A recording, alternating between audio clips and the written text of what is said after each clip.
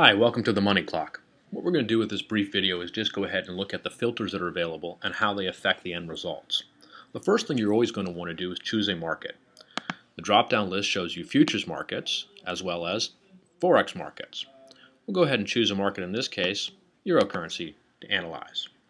The display results are shown here and the number of results that you want to display. What I'm going to do is just go ahead and plot this so that we can take a look at how things look first and then get into the actual filters that are there. This is the actual Money Clock page that you're going to be looking at the most. It shows you sells in red, buys in blue. In this case, this is a sell time period here from 9:05 to 10:05. That's an hour long. This one is from 7 to 7:25, only 25 minutes long.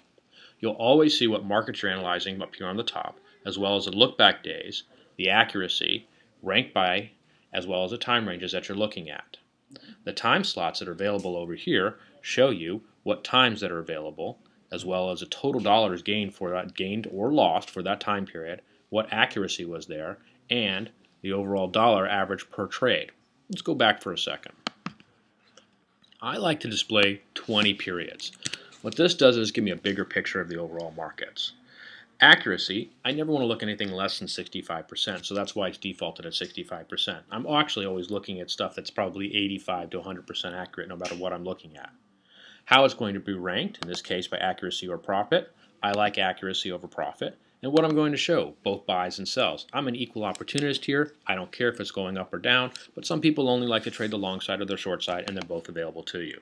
The time periods to analyze and look at, we can look at anything from 5 minutes to 60 minutes. When you set it up as less than or equal to 60 minutes, we're looking at every single time period. I think that's the best way of looking at the overall markets there. What time zone you're going to display it in, Pacific, Central, or Eastern. I'm in California, so obviously Pacific for me. And the look back period, the number of days that you want to analyze. I like to start off with around 7 days myself and then drop down from there to look at see if there's any new trends appearing. Let's plot this. Now we're looking again at the same euro currency, but our look back period is 7 days. Same other filters that we've got up here.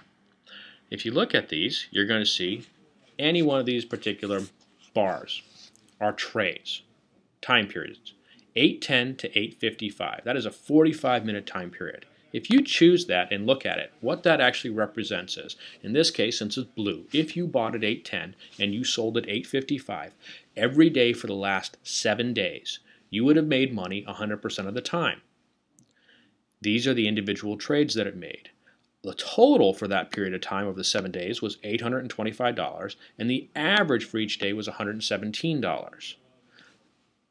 We can close this and we can look at any of the other ones here as well. Same thing with the sell. If you sold from 11 to 11:25, you would have made $130 on average per trade, been right 100% over the last 7 days, and netted out a total of $913. Now granted, this is hypothetical backtesting, so we can't actually say that these were trades that were actually taken. But this is how we do our analysis to determine what time periods are the strongest for us to take. Let's go ahead and take a look now at some changes. Let's change this now down to, let's say, 3 days. When you look at 3 days, you're going to find the new trends that are coming into the marketplace. When you see them line up like this, in other words, there's a ton of sells that start somewhere all around the same time period here, start around 6:35, and they all vary in length. That means that you really want to start to look for selling that occurs around 6:35 in this particular market. You can see by the column that's over here that we have 100% accuracy on all of these trades. That's pretty darn good.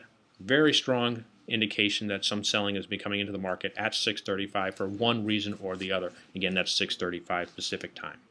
That's it for now. We'll get into more analysis of the markets and how we actually interpret these results later on. This is just a quick video to show you how the filters work.